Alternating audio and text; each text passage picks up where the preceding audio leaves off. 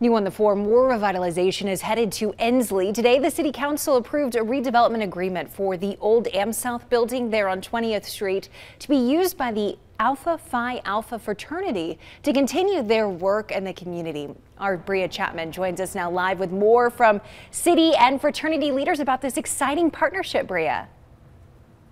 Yeah, that's right, Morgan. So some big things are happening to the building behind me. Now, the city has agreed to spend $150,000 to assist the Mu Psi Lambda chapter in revamping this space to continue their efforts in the community with mentoring and training the youth. Now, city leaders say this bank closed over a decade ago. So to see new life headed this way is significant for neighbors and the transformation that's already happening nearby. The Alphas have worked in this area for more than 30 years, and they've outgrown their current space, so it's time to expand to continue what they're doing, including their upcoming turkey drive to help people nearby have everything they need for Thanksgiving dinner. And the city says positive organizations like these are not only great for neighbors, but also the economy.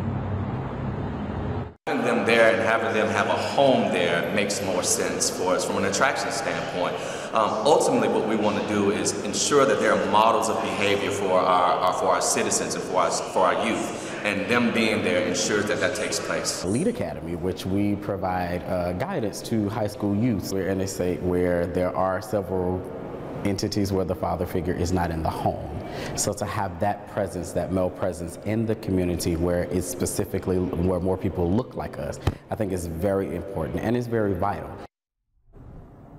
Yeah, Parham tells me this is a big day for them. They have planned and waited for the day they'd receive keys to that building, and he says they plan to begin working as early as next month to get those doors open as soon as possible. Reporting live in Ensley, I'm Bria Chapman, WBRC, Fox 6 News on your side.